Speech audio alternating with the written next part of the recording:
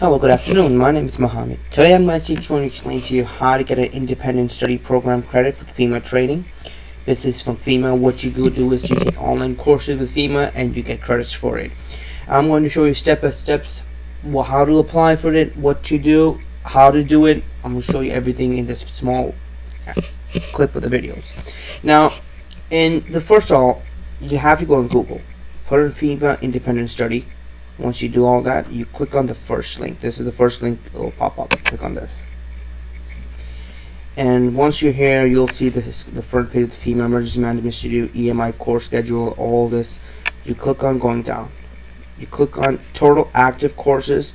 So basically, these courses right there says March and February, no new course. So every time a new course comes in, at the end of the month, they'll put a course over here. So basically, telling you this is the one that just came up for this month. So this is what these are. Go all the way bottom. You can sign up for a free email subscription, but as you all know, they'll send you email about their information and everything. So up to you if you want, to get updated on Fema. So you click on total active course 195 courses are active, and you go over here. If you want all of them, because they have a lot of pages, you just click all. So the independent study program courses, which means that it's not an instructor-led course, basically like an online course. Once you do all this, you'll get some credits, and it's like college credits you get. So it's basically very good to have if you're applying to get for the NYPD or for the state trooper test or Nassau County Police Department or any type of enforcement agents where they require you some credits, and you want some credits. You could take these courses and transfer to your college. Some colleges do, not all colleges don't. So always make sure from your college before even taking these courses, because you don't want to take some courses and that doesn't transfer to your college. You want to get disappointed, so you don't want to do all that. So make sure from your college or talk to your advisor what they say. So let's say, for example, the first course is radiological emergency management. You click on it, and what it does is it takes you a new page. So radiological emergency management, and it tells you the course date when this was basically posted, the course overview, what type of course is going to be, the prerequisite is going to be none. Obviously, CEUs is 1 credit. Course length is 10 hours. So each course will tell you about how many hours you have to do. So this course is 10 hours. Some might be 5, some might be 4, some might be even half an hour, depending on what you are looking for. And it just gives you take this course. The final exam is over here, and you could just click on over here the course. This is how it's going to be. Some might be a little bit, screens might be different. Whatever it's going to be, you'll see it once you take the course. So it's going to be lessons from unit 1 to unit 6. Sometimes they have multiple choice questions at the end of the lesson, like lesson 2 might have it. Some might have it, some might not, depending on what it is. And some might have take the final exam. It will take you to a new page. Basically, once you pass these tests, you'll get a certification stating that you completed these tests and everything. And if before taking all these tests, you have to register and get a Fema SID number. So let's click on here. It says, please note that the IS program now requires a Fema SID to be used instead of your social security number. Now, a couple of years ago, when I first registered, they wanted you to get a social security number. So you put in the social security number, and then you'll get a Fema SID number, basically. Now they changed it. You just put in social security number, they still want it, then you get your SID number. It's like a Fema SID number. So basically, what you do, you register for here. You are now exiting the Federal Emergency Management Agency. Now you click enter site. You click on this. Now you're here to your new page, student identification system from Fema. So it tells you what is the Fema SID number. Fema student identification number is a unique number generated and assigned to anyone who is required to take training provided by a Fema organization. So let's say, for example, sometimes there's besides the online study program for this one, there's also coursework where you have to sit in the classroom. Before you even participate with something that deals with Fema, you need this number. So basically, it's good to keep it in your wallet if you're ever taking some courses, in person with instructor that they're going to ask you for this. So you need it. So even though you might not want to take the online course, but you want to take a classroom course, you probably want to need this. So the Fema SID number uniquely identifies you throughout the Fema organization and all of its agencies. The goal is for you to Fema SID to serve as your personal identification number instead of your social security number, in support of Fema's effort to decrease the use of social security number for identifying and tracking individuals. So basically, long story short, it's best to have that number rather than having a social security number. So it's always good to have. So You can look into it if you want. If you have a FSID number, if you want to create an online account with them as well, it's up to you. How to do it simple. The register for FEMA SID number. So what you're going to do is you're going to put your name. So let's put John. Optional. Joe. Maiden name. Okay, these are all options. You don't have to. Work email. John Joe at gmail.com. Okay, same thing. I don't think so they'll let me go into it because I'm just making up a name just to show you how to do this. Put a phone number, alternate email, alternate phone number, where were you born. Let's put this. Alright, 1980.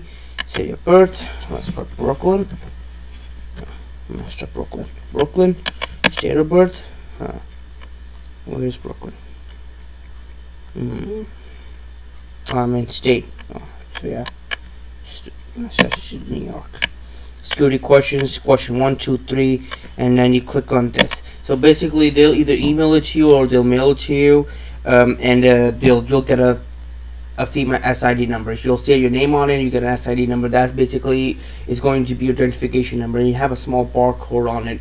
So basically, somebody could scan it as well, or the number on it depending on what they send it to you, so you could use that for basically you need that to take the classes. I mean, once you pass the test, they're going to ask you for that number either ways, so it's better to have that number. So if you're taking an online course or if you're taking an independent study course, they also have helpful numbers over here, right over here, or you can have the email address.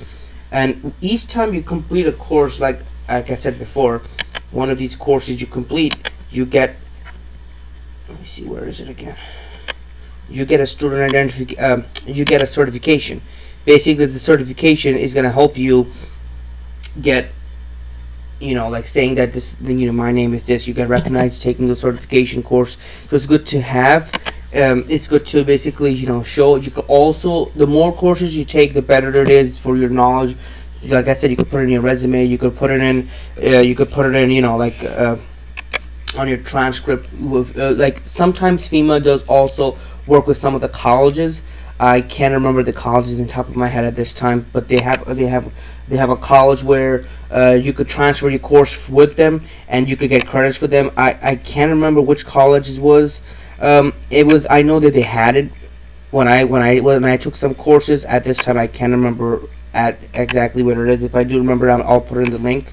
What the college, what the college information is, where you could transfer your courses and actually get credits. I've actually remember some people did tell me that they took taken a lot of courses at FEMA and they transferred to that college, and they did get college credits. Like they even got a diploma because they took some online courses and they transferred to the FEMA course, which is recognized, and they got like an associate degree with emergency management diploma.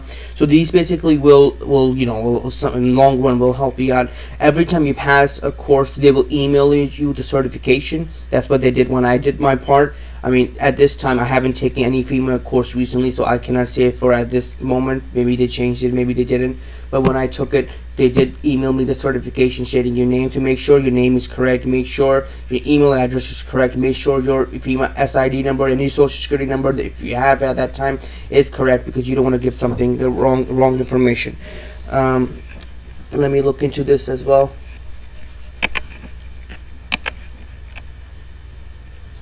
So basically, these are all the information that you need. You can also go to the frequently asked questions as well.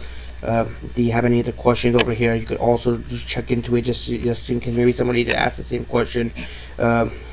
Look, this, like for example, this one. When I receive my certification, like I said before, you'll email it 1 to 2 business days. That you'll be updated a transcript. Basically, you'll start getting a transcript with them. Like if you take 10 courses, you could request a transcript by emailing them, and it'll show you the amount of courses that you completed so far. Let's see, but the college question, if they did ask the college question, here it is. This was a college, Frederick Community College. This is the section where actually the college basically will, Frederick Community College, where it transfers your credits to this college, and you could get into it. Here it is. I couldn't actually find it out before. So basically, I never did this part. I never got my credits part. So this tells you each credit is $82 per semester hour. It's pretty cheap, and basically, you know, we'll basically say that you went to this college. It's not that bad. If you need to, you could do that as well. Just double check with the college, just in case. You never know, maybe these things are outdated and you don't want to find out that this $82 is $820 per credit. So it's always double check with every part you do. Call them up, email them. It's not a bother to them. That's their job, to help people out. So just call them up and make sure everything is correct, so you know you don't want to mess it up. If you have any other questions, please comment on the video, like and subscribe. I'll be making more videos about this, about other items as well. Thank you very much for your time, and have a beautiful day.